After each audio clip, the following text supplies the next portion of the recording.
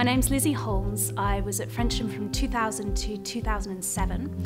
I'm an opera singer and I'm also a creative entrepreneur.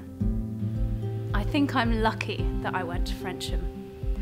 It's infused all aspects of my life since. I've got girlfriends who I'm still in touch with, who inspire me from there.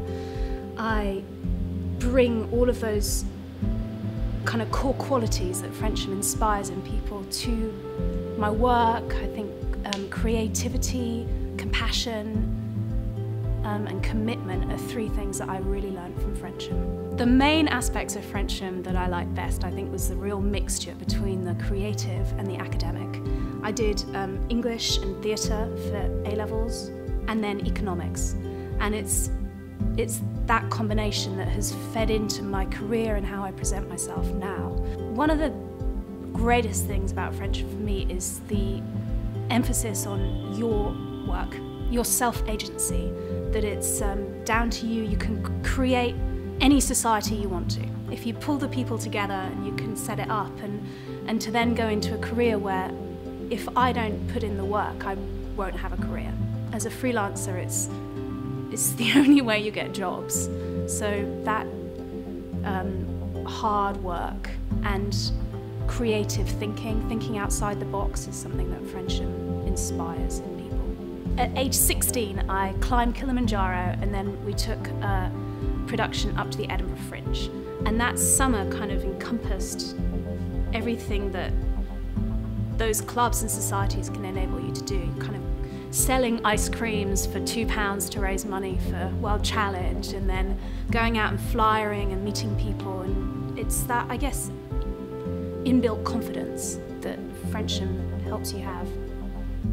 At Frensham, I always wanted to be a performer, but I went and studied an academic undergrad because I loved reading. So I did English at Warwick. And I wanted a career in the performing arts, but I don't think you can have any idea where you're going to end up. I went and did a career talk back at Frensham a couple of months ago, and one of the biggest things I was trying to say or share with people was that everything you do at Frensham will feed into who you are, especially as a performer or as an entrepreneur. No one can recreate who you are, so go and climb Kilimanjaro, and go to the Fringe, go and do hockey and do all those extra things, show people around the school, and it's those skills that come together that then make you, you. So to my younger Lizzie self, I'd say, don't let your friends cut your hair and dye it in horrible colours. And that there's a ridiculous statistic, I think it's something like 94% of people by the age of 24 have decided they want to change their career. So embrace what you're good at and what you enjoy and what makes you a better person. And I think then the path will open out of what you should be doing. And work experience or clubs that you don't think have any connection can sometimes open those doors. Old Frenshamian girlfriends. Funny you should mention it. La da da da. So I was getting ready for this interview this morning, and I looked at these girlfriends. I have my 5 girlies, we used to call it, and they're my greatest friends for life. And they'll be my friends until I pop my clogs. And they are inspiring women. 3 of them have gone on and set up their own businesses. One in the tech industry, one in consulting, and then mine's in opera. So you have all these different influences in my life.